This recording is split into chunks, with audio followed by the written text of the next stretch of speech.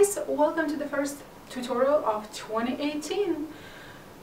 Can you believe it? 2018. Anyway, today we are gonna make this skirt. For this project I used burlap satin. If you want a close-up, follow me on Instagram. I post the yarn so you can see the label and stuff. This one is 100 grams or 3.5 ounces. It requires a 5mm hook, which I used a 5mm hook. It's 100% acrylic, approximately 182 meters or 200 yards. And because I crocheted and frog a couple of times, I think I wear size medium, and I think for the length and for the size I used roughly 5 skeins of this yarn. So just make sure you get enough yarn. What else? It's in forest pine. I think I touched base everything about the yarn. I don't know where you can buy it. I was given this yarn. Actually I was given like 4 or 5 packs, and it comes 6 in a pack. Yeah, so that's that about the yarn. I don't remember the exact amount of chains I chained. I think I will mention it somewhere in the tutorial while crocheting. Multiples of what, just pay attention when we start actually crocheting. I measured the circumference of my hips, so that's gonna be the amount of chains you're gonna need, or whatever multiple of that measurement. For the belt part of the skirt, you are just gonna crochet plain double crochets for as wide you want your belt to be, depending if you want it a high waist, or I usually wear my skirts a little below the waistline just because I prefer that.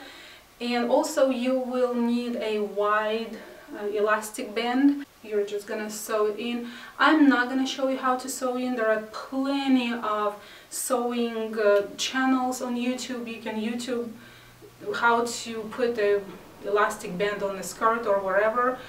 Just, I'm not gonna waste your time, guys. I would rate this tutorial as advanced beginner. There is nothing complicated. There are only repeat of 2 rows. Only stitches you need to know is chain, double crochet and single crochet, and that's it. It's very simple. I don't see why a very beginner would not be able to do it. Again, just watch the tutorial first and you will see if you like it or not. For the last row, if you want your skirt to be scalloped, have some dimension at the bottom, you can finish with the row where the scallops are forming, or the shells. If you want your skirt to be straight, just finish with the second row. That will give you a straight line. If you can't find this exact yarn, you can use any yarn that requires a 5mm hook. You can use acrylic, you can use cotton blend, cotton. With the wool, just make sure hand wash it, just follow the directions on the label. Other than that, grab your yarn, crochet hook, let's get to work.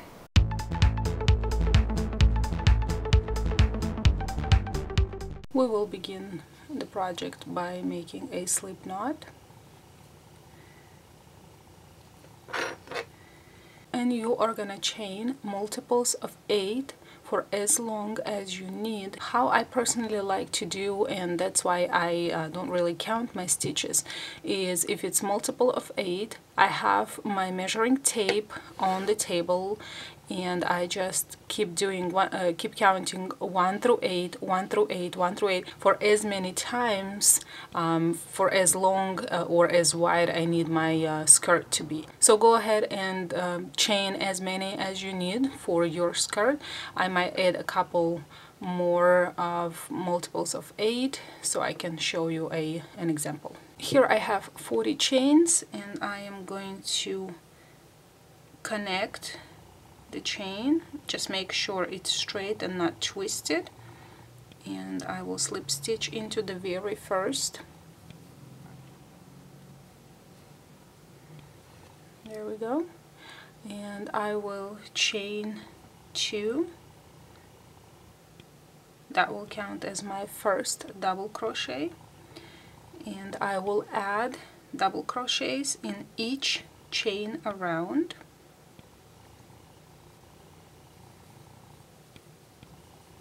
Like so. 1,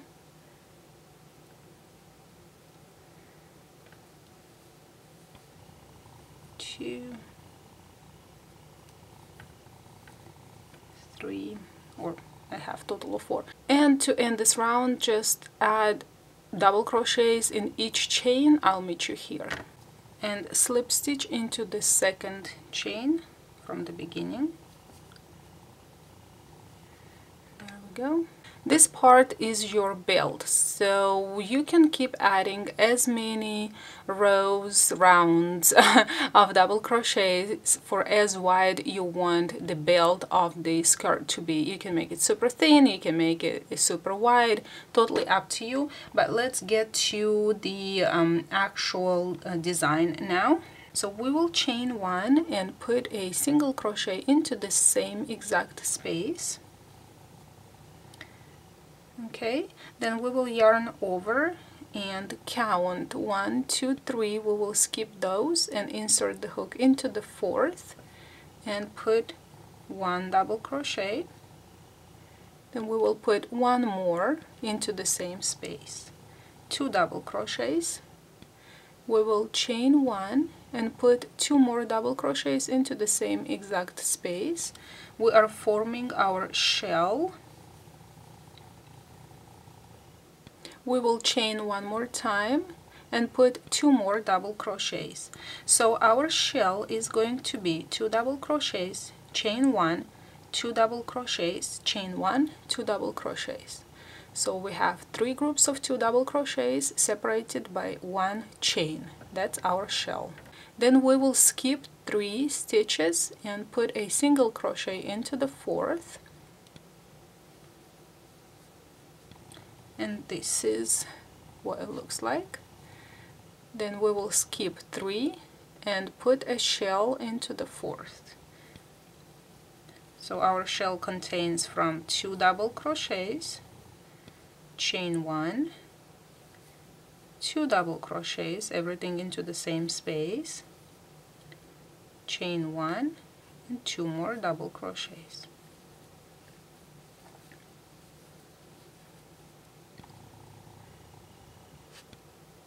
Then we will skip 3 and put a single crochet into the 4th. Then again skip 3 and a shell into the 4th. 1, 2 double crochets, chain 1, 2 more double crochets into the same space, chain 1, and the last group of 2 double crochets into the space. We will skip 3 and put a single crochet into the next space. And this is how you go all the way around, and I will meet you guys right here at the end of the round. At the end you will have 3 stitches left, but I would slip stitch into the first one where we chained 1 and put a single crochet. So to end this round, just slip stitch into that space. For round number 2, we will chain 3. That will count as our first double crochet. Then we'll add 1 more. So basically you will chain 4. Then you will yarn over and put a double crochet into the same space. That's our V-stitch. Then we will chain 2. We will single crochet into the first, chain 1 space. We will chain 3 and put a single crochet into the second, chain 1 space. Like this. Then we'll chain 2 and put a V-stitch here and on the single crochet, which is right between the shells. So double crochet, chain 1 and double crochet into the same space, like so. Then we will chain 2, and here we will start repeating.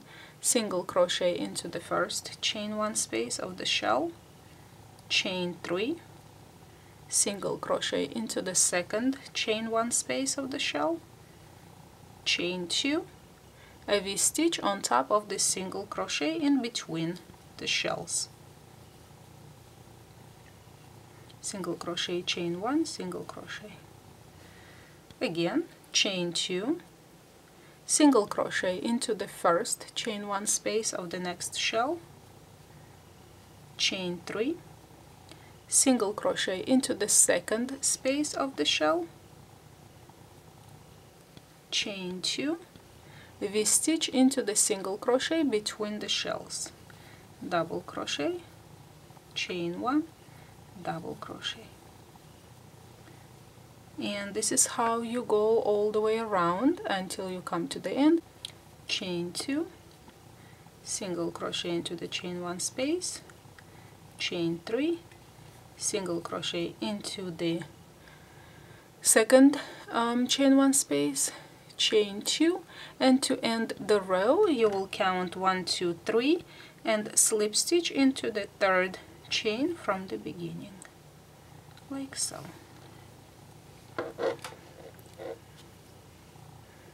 Now we will slip stitch into the middle of the V-stitch,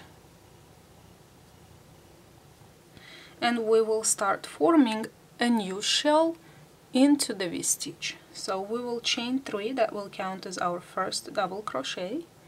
We will add 1 more double crochet. We'll chain 1, put another group of 2 double crochets into the same space,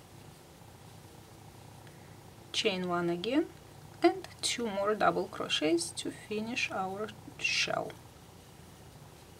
So now our shells will be forming inside of the V-stitches. So we will skip this chain 2 spaces, we will put a single crochet into the chain 3 space, which is right on top of the shell from the previous round, but you get it, guys. Then we are moving into the V-stitch. We will put our shell in it. So 2 double crochets, chain 1, 2 double crochets, chain 1, and 2 double crochets. That's our second shell inside of the V-stitch. Now we will find our chain 3 space on top of the shell of the previous round, and put a single crochet in it, and move on to the next V-stitch and put another shell in it. Double crochet 2, chain 1, 2 double crochets, chain 1, and 2 double crochets. Now you are gonna put a single crochet into the chain 3 space and move on to the next V-stitch, and this is how you go all the way around. To finish off this round, you will have to put a single crochet into the chain 3 space and slip stitch into the chain 3 from the very beginning of this round into the first shell, like so. Now the tricky part, when you are crocheting in rounds, the work is always facing, the right side is always facing you.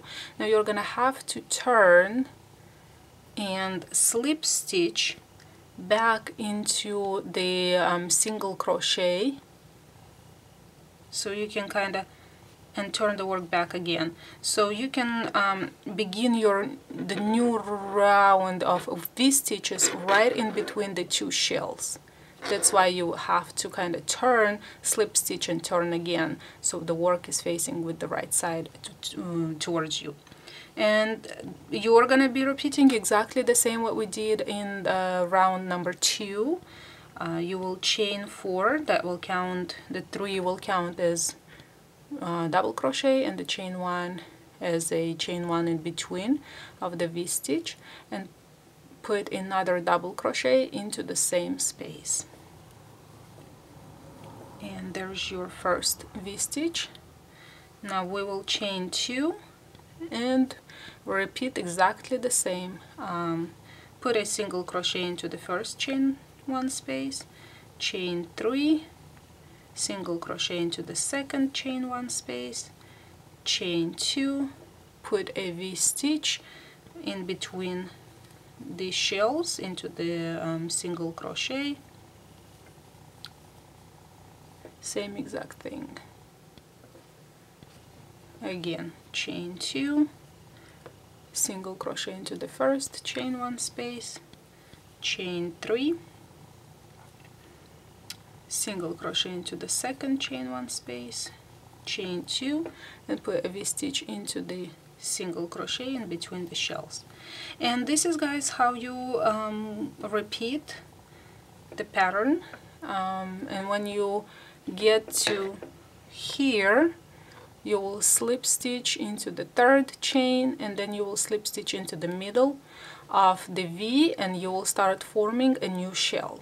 And this is how I ended my skirt with the shell part. If you want your skirt to be straight, you can always finish it with the V-stitch and the chains, but I want it scalloped at the bottom, so I finished with my shells.